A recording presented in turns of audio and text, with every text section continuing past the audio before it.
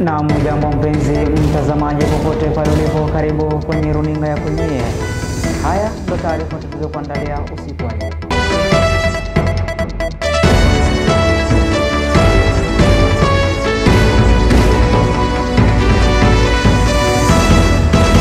Idadi ya visa vipya vya COVID-19 vimeanza kupanda kwa kasi. Muungano wa wahariri wataka vyombo vya habari visaidiwe. Wakilishi wodi wasema watamtimua tena gavana Waiguru. Wanafunzi wa Kenya 88 waliokuwa Sudan Kusini warejea nchini.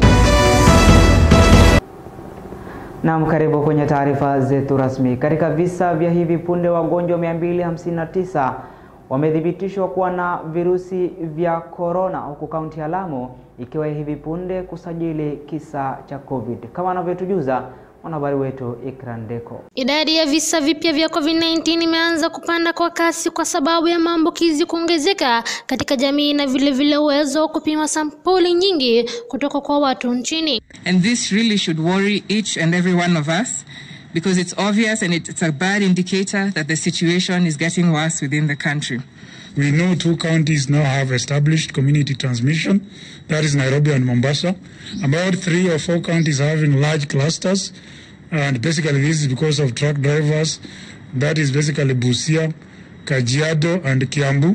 Waziri msaidizi wa afya Daktari Masi Mwangangi amesikitika Jumapili kwamba hali inazidi kuwa mbaya nchini kote, akiwahimiza raia kufuata na kuzingatia sheria na kanuni zilizotolewa kudhibiti kuenea kwa COVID-19. Aidha, katika muda wa saa 24 zilizopita, Daktari Mwangangi amesema kuwa watu wapitao 259 wamepatikana na virusi vya corona baada ya wataalamu kuchukua sampuli 2718. Katika visa vya hivi punde, wagonjwa 159 ni wanaume na 100 ni wa jinsia wa kike. The nation is the sum total of our 47 counties, and if the counties have met the necessary thresholds, then the nation as a whole will be ready to reach. Nairobi ingali inaongezeka kwa visa vipya Jumapili, ikirekodi 127, na kaunti ya Lamu ndio ya hivi punde kuwa na wagonjwa wa COVID-19, na hivyo kupandisha idadi ya kaunti zilizo na wagonjwa kufika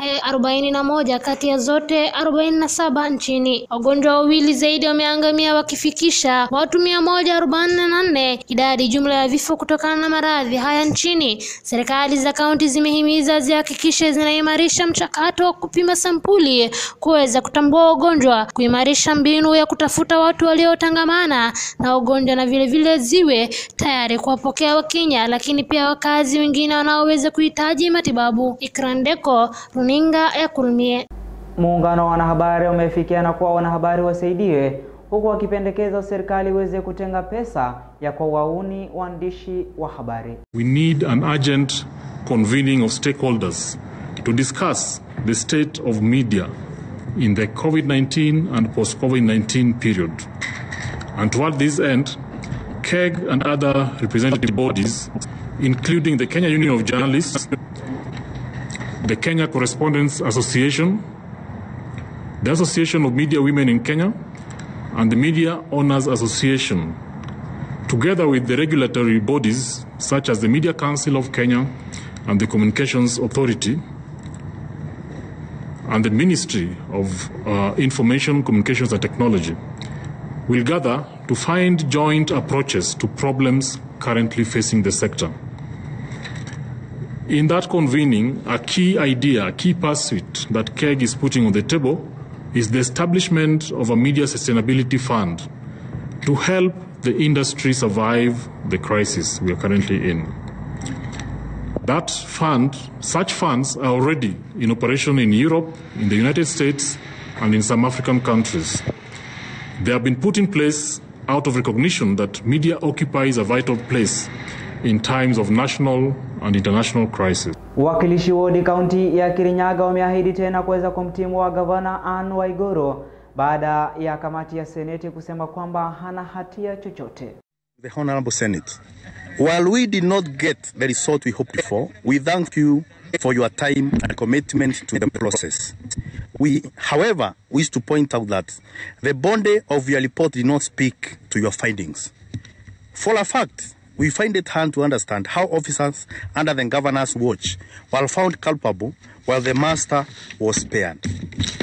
Coincidentally, this was the same case with the now infamous NYS scandals. Wanafunzi wapatao 88 wamerejea nchini kutoka taifa la Sudan Kusini baada ya janga la corona kuweza kusambaratisha elimu katika taifa hilo. We have been in very difficult situations back in Sudan because of the COVID and other stuffs. In the midst of this thing, corona or such stuff, being far from the people you love is such a breaking thing. Yeah? It's not that we are running away from that place, but we feel much better. It's much better to die close to your people.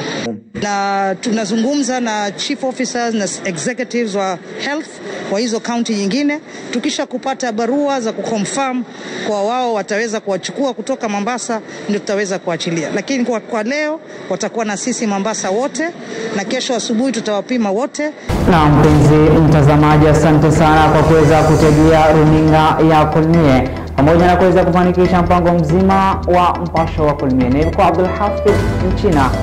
Hadi tutakapokutana tena panapo majaliwa yake Mwenyezi Mungu, nasema kwaheri.